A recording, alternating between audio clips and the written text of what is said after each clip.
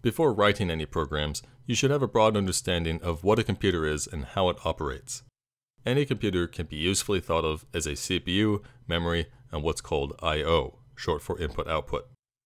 The CPU, the central processing unit, reads and executes the instructions of programs.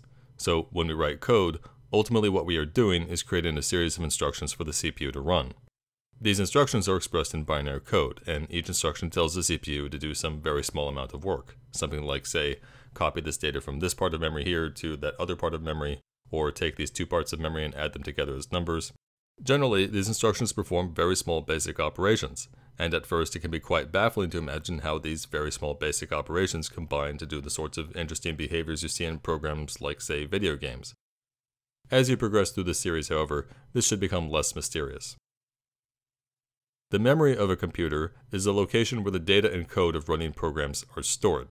When the CPU runs a program, it reads the instructions from memory, and during the execution of that program, if the program needs to store some more data, it can store the data in memory as well. The I/O of the system, the input-output, does not refer to one component, but rather basically to everything else other than the memory and the CPU.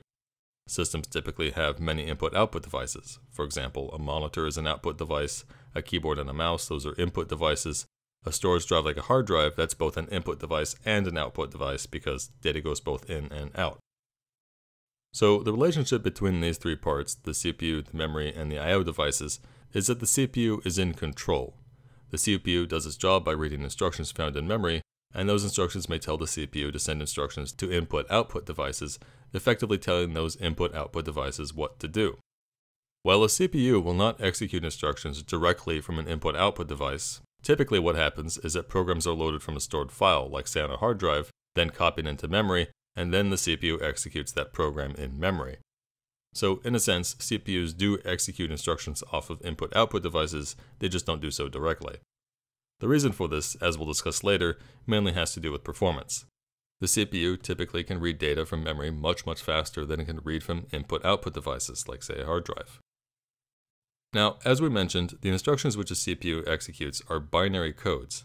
They're just a series of zeros and ones. Or, more accurately, they're a series of electrical impulses in one of two states, and we represent these states with the symbols 0 and 1.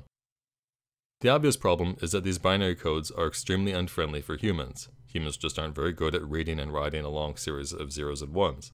Writing a program as a bunch of zeros and ones would be extremely tedious. The solution to this problem is to create programming languages. In a programming language, the programmer writes code in a form that's more human-friendly. It's of course not a human language like English, but rather a formal language, a language with formal rules specifying exactly how the code must be written to be understood by the machine. The computer, however, cannot directly execute such code because the code is written as a bunch of text instead of binary instructions.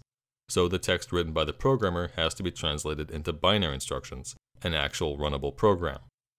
Programs which do this translation are called compilers and interpreters. The distinction between compilers and interpreters we'll discuss in a later video. For now, we'll just use the generic term translator.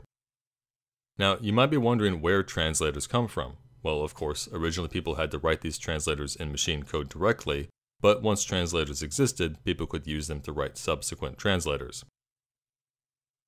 So now that you hopefully have a concept of what a programming language is, we can introduce an elementary programming language.